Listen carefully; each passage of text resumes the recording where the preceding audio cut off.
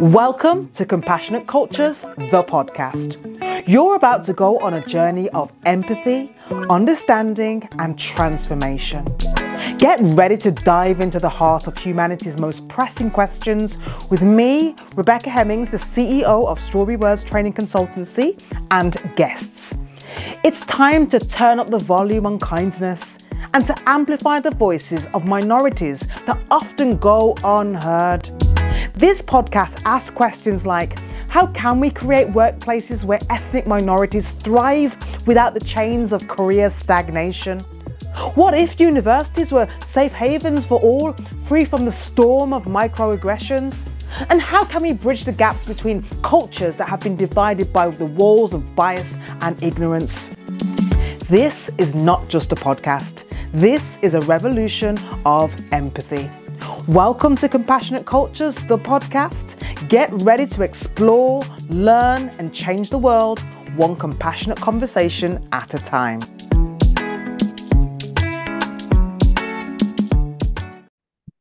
Wonderful. So we are recording. All right, Nathan, ready to go? All good, yeah. Brilliant. Hello, everybody. My name is Sipho Ndlovu, and I am here on behalf of Strawberry Words as a co-host on the Compassionate Cultures podcast, where we are wanting to change the world with one compassionate conversation at a time. And now this time we have a very, very special guest, someone I'm inspired by and also informed by, because you work in an awesome industry, Nathan. Various industries for that matter. various Yeah. and I'm very fascinated by your approach, and of course we are going to get into that as well. So just to let everybody else know and give some context, we have with us here today Nathan Addai, who is an animator and an incredible creative writer and poet, who has won several awards and continues to be nominated as well, through your passion and your ambition. Now, Nathan, I want you to fill in the gaps as to what has almost won you these awards, and what it is that you actually do. So would you mind us starting there? How would you introduce yourself, Nathan, with the work that you do? I appreciate that. That's a great intro, by the way. So you've given me a good one up there. So yeah, just to also give context to your audience as well. Me and you met through a BBC commissioned project called Mental Roots. So that's what birthed what has now become a multimedia brand, which I'll talk about today. So it's been quite the journey from this short animation that we were working on. But yeah, I have to give a shout out to Rural Media and their new creative scheme. And obviously shout out to Anna Campbell as well, who was our producer for this short film. So yeah, all the way back in 2020, which in one way feels like a long time ago, and then in another sense, the time has flown as well. I can't believe it's like been 4 years now. I Nearly 4 know. years. Yeah. But yeah, Sipho in a way was I don't know, I think in the credits you're a co-writer, which feels fair in a way, because the initial Mental Roots animation was all focused on mental health from a black male perspective. And I'll start from there, like in terms of describing who I am. I would say, yes, I do specialize in animation. I studied it as my degree. And then I did a master's developing my animation. But there's also, obviously, as Sipo has said, various aspects to me. I like spoken word and rap. Back in the day in school, I used to do a bit of performing arts as well. So I like expressing myself in a variety of creative ways. But in the recent years, I've thought more about social issues, and a little slogan of mine that I've adopted is making work that not only looks good, but does good. And so I guess even before the whole Mental Roots thing came about, in my coursework in uni, from second year onwards, I was already starting to think about what sort of social issues can I comment on. So I started to address youth issues and like religion and beliefs in my animations. And then in the final year of my degree, that was when I learned about Rural Media's new creatives program, where you pitch a short film on that idea, And if they like it, they'll put some funding behind it and then broadcast it from the BBC.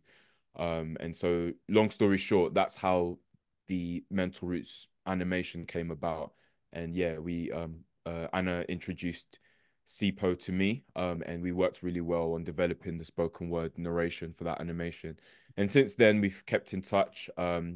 As I was making that animation, it birthed the idea to do the Mental Roots podcast.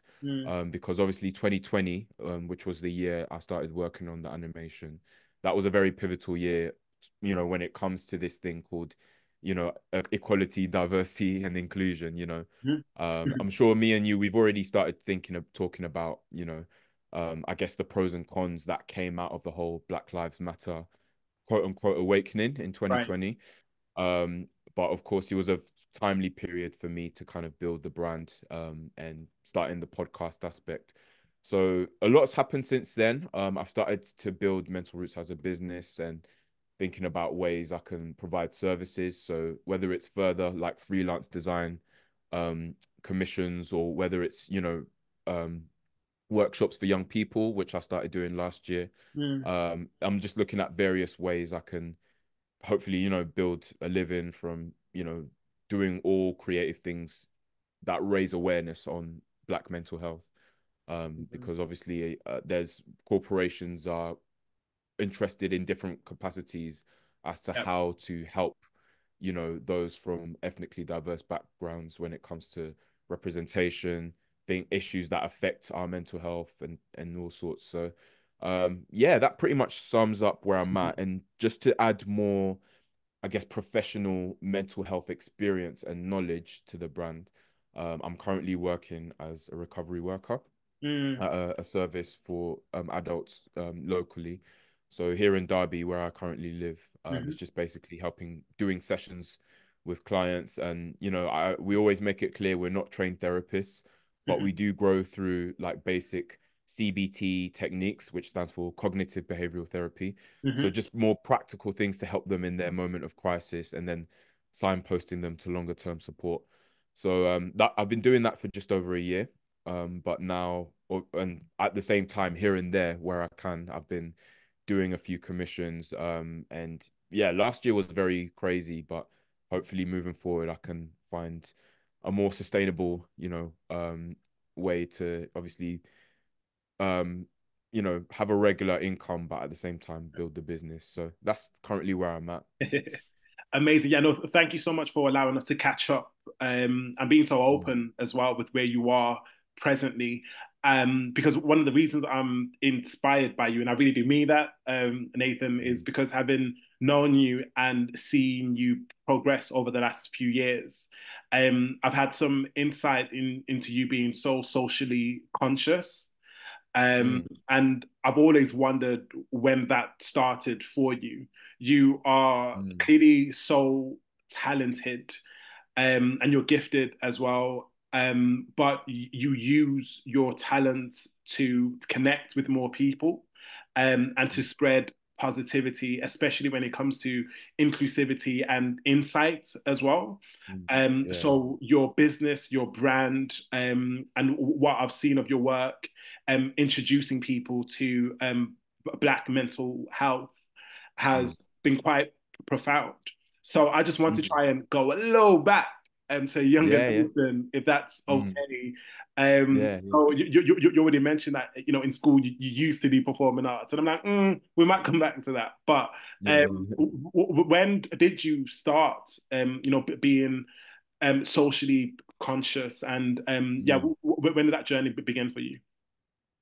So obviously just to provide some background, I know we had a conversation on similar themes on my podcast, the Mental Yeah. Roots podcast. So for those listening, I think that's season one. Hey, I know you're enjoying the podcast episode, but I just want to quickly come in and say, look, if you're an organization that needs anti-racism training for your organization because your staff are lacking in a racial literacy, they don't have the words, they get stuck when talking about racism, they want to be able to deal with incidents, but they're not sure how to, then check out our Time to Talk About Race online CPD accredited course at strawberrywords.co.uk. Okay, we can train from from 10 to 10,000. But get in touch today at admin@strawberrywords.co.uk. Now back to the episode.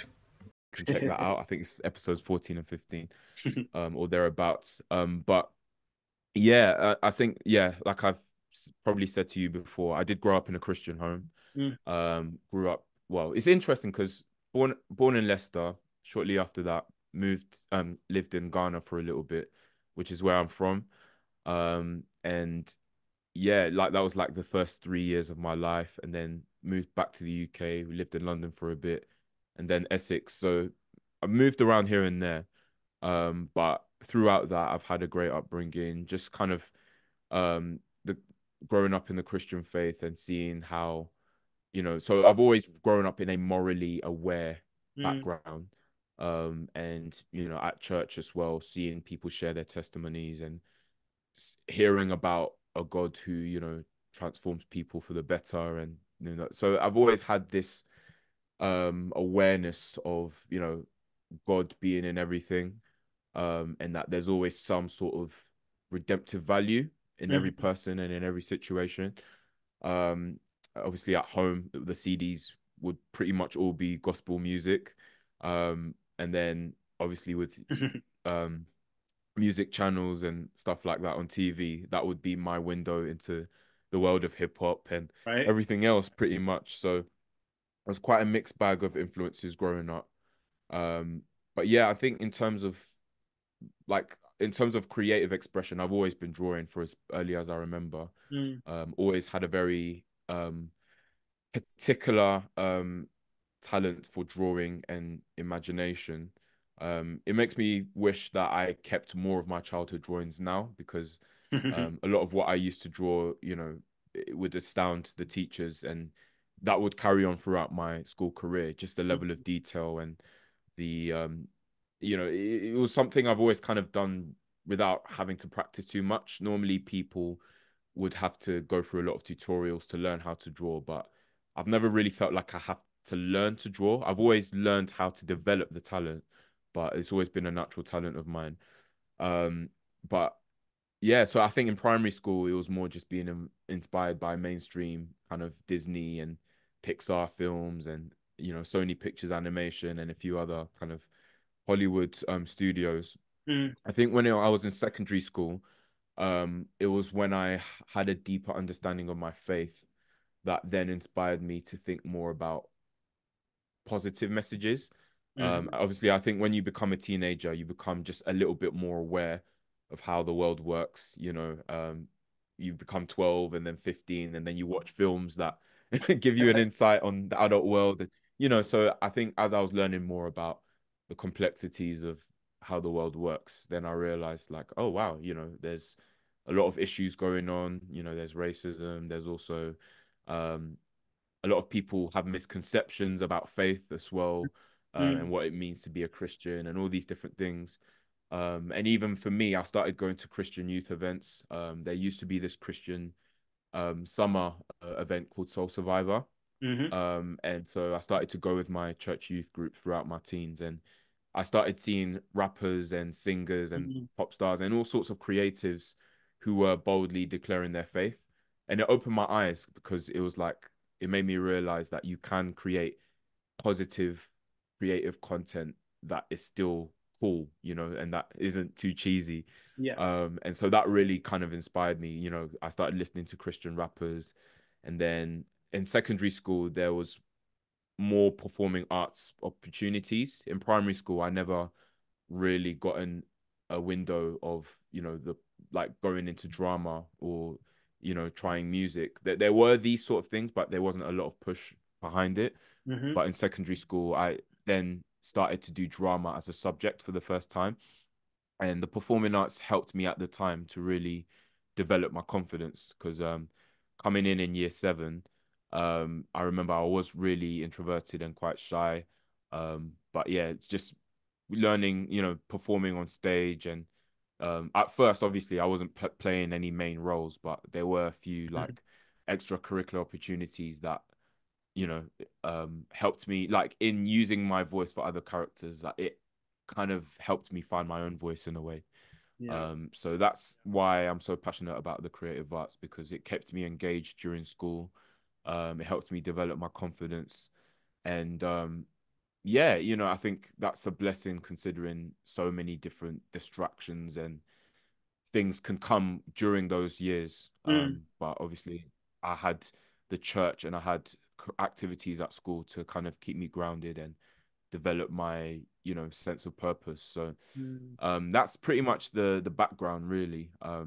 Is that, creative expression has always been a safe space for me, to just be myself and, talk about things that I think deeply about. mm. But you know, people don't want to really read an essay on those things. But they would rather hear a song or, watch a play or something about a certain topic. So yeah, that's pretty much sums up my experience. Amazing. Yeah, no, really appreciate that, especially your last point as well, about access. And Mm, I could always tell that you think quite deeply about subject matters. And you're right. That there's a lot happening, and that has been happening, and people may not want to read an essay about it. Sorry for any mm. writers listening, but we love the writers out here. And you and I will read the essay, but I have seen through your work that you can consolidate so much in a song. But then also Mm. in a piece of visual animation, and moving images. And so this is one of my next Mhm. questions as well, because as you know, at Strawberry Words, as anti-racism trainers, Mhm. we give so much insight to organizations, not only about how they can operate Mm. around their own environments, but then out in the world as well. And so talking to Yeah, people yeah, like yourself, with real life experience of the work that you're doing, which is actually contributing to that. Will hopefully inspire some other creative thinking around it. And so, with your yeah. work, I actually want to ask you about one of your aesthetic choices. So this is Okay. now from the mental roots, no brand, and the films that we've seen. The cracked egg, um, that image. So, Yeah. so for anyone who doesn't know what we're talking about, this is your prompt to watch one of Nathan's short films, which we can link, and make sure Yeah, that yeah. people see those. Mm. But Nathan, yeah, for anyone who hasn't seen it or anyone who has, Mhm. yeah, to talk us through what is the aesthetic that I'm talking about, because you can explain Yeah, it yeah. better, and where did it come from as well? Yeah. Mm. Cool. Yeah. So as I said, this Mental Roots brand was birthed from this initial animation called Mental Roots. So it's just under 4 minutes long. And the best way, to describe it is a spoken word narrated journey from a young black character's perspective, kind of journeying through the changing state of his mental health, and he's trying to unpack what's kind of led to him being at that moment and where he's going to go from here. And there's a lot of I call it visual metaphors, because I feel like imagery with pictures and imagery with words can really complement each other.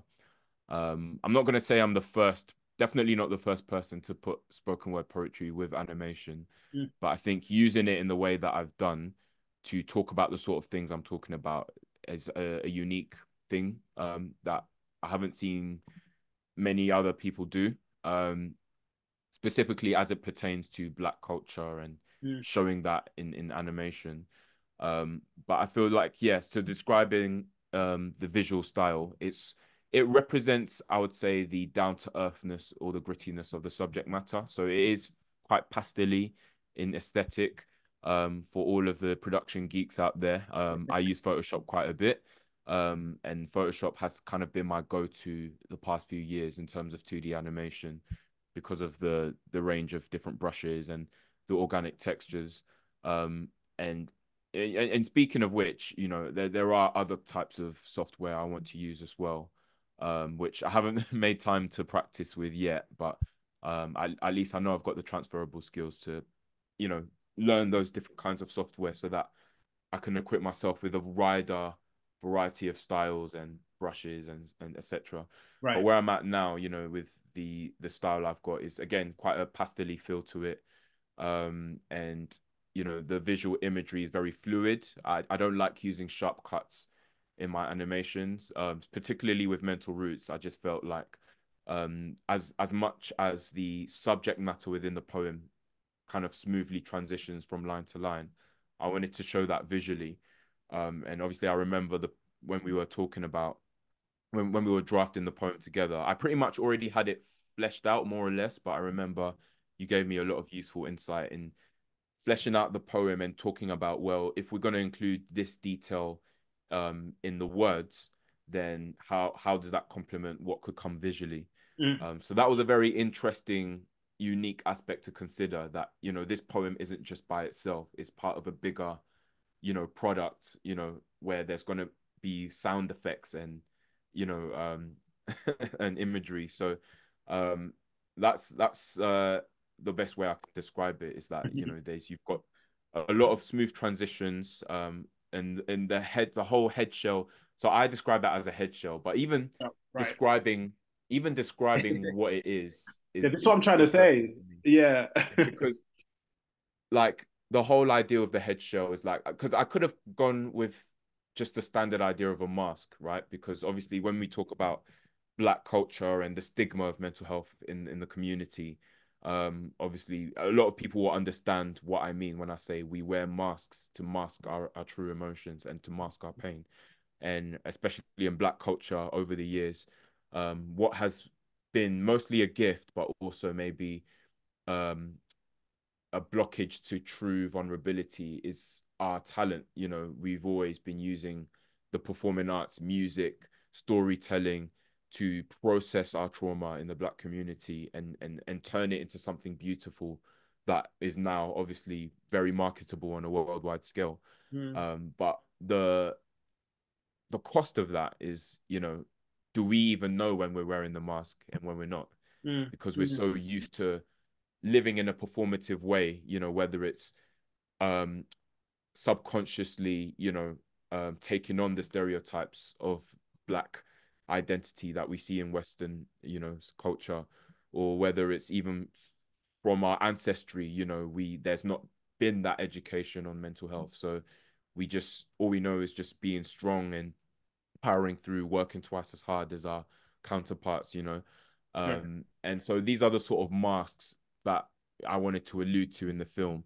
But I thought I wanted to think of a more unique kind of imagery. So the whole head shell analogy is that it completely blocks your peripheral vision. And it's like you create your own inner world. It's almost like a VR headset, but like Mm, as if it's a mm, helmet sort of thing. And so yeah, I wanted to, I don't know, it's a bit weird. Like, I didn't think too much about the particular look of it. It just naturally came to me, like, just as if someone's putting a head shell on their head.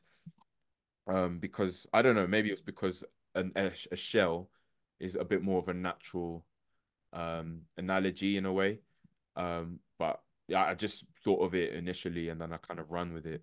Um, but also I thought it was interesting how even in the animation, you see the character pick up pieces, and out of these pieces, he makes a head shell. mm, So that's the analogy that, out of our poverty or out of our lack in the black community, we create our own safety spaces. We create our own coping mechanisms. mm, Basically out of the broken pieces of his life, he builds this head shell that when you see that animation, he wears it and we get sucked into his kind of coping mechanism, mhm, which is then basically being with the man, them being on the block, mm, just spitting rhymes. And the nice thing about that scene is that um inherently it's both a celebration and a critique of you know um the way that we kind of socialize in the black community. Is that on one hand, it's great that we've got rap as an art form to have a bit of healthy competition, and in a way, it sharpens our talent. And obviously, the roots of grime kind of started out with clashes of just kind of random, you know, rap freestyle clashes on the streets. But even in that environment, you know, that's like the typical environment where you're not encouraged to be vulnerable or Mm, talk about, oh, I'm going through this struggle. You can't be seen as weak, so you have to put on this mask, you know. And so yeah, that's kind of the long answer to what you were saying, is that that head shell kind of represents just in, you know, coping through life and putting on a fake expression. So on the shells, you see fake expressions painted on, and then, you know, a piece might fall off, and then you'll see a character is actually crying under mm, that eggshell, but under that head shell rather, and but he wants to shield that, and he puts the piece back on to mask that emotion, because he just wants people to see a simulation of who he is. And that simulation is something that he's trying to live up to, but it's not where he's currently at. mm, And mm. so, you know, that's kind of the main analogy, but there's also other visual metaphors within the animation as well that I'll let other people figure out. Wonderful. Thank you so much for that, Nathan. Thank you. Yeah, thank you so much for your insights. And again, I would absolutely encourage people to watch Mental Roots, because what you've Yeah. just described is the everyday living condition.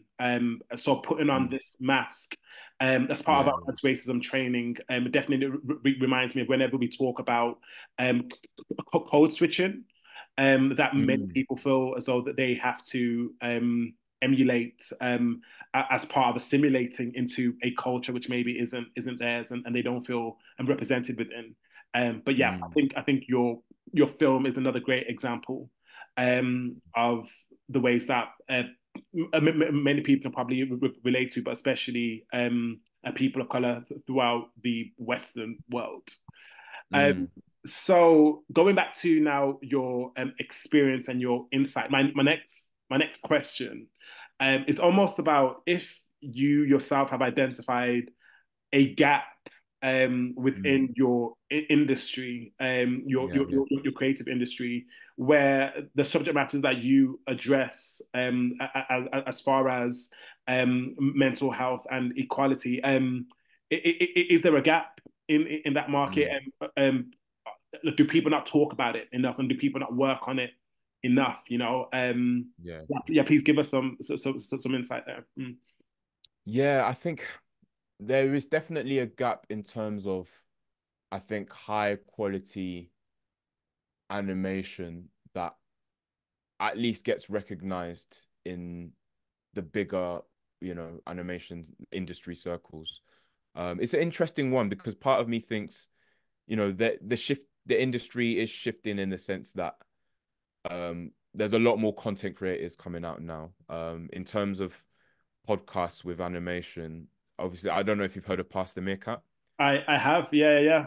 Mm, Yeah, yeah. So that I think is maybe one of a few examples I can think of where mm, animation is being used in an accessible way to authentically connect with young people, mainly of multi-ethnic backgrounds. yeah. And obviously with the style, with it being a podcast, then you know the imagery is very much kind of vectorized, very simple, very kind of accessible in that Mm, sense.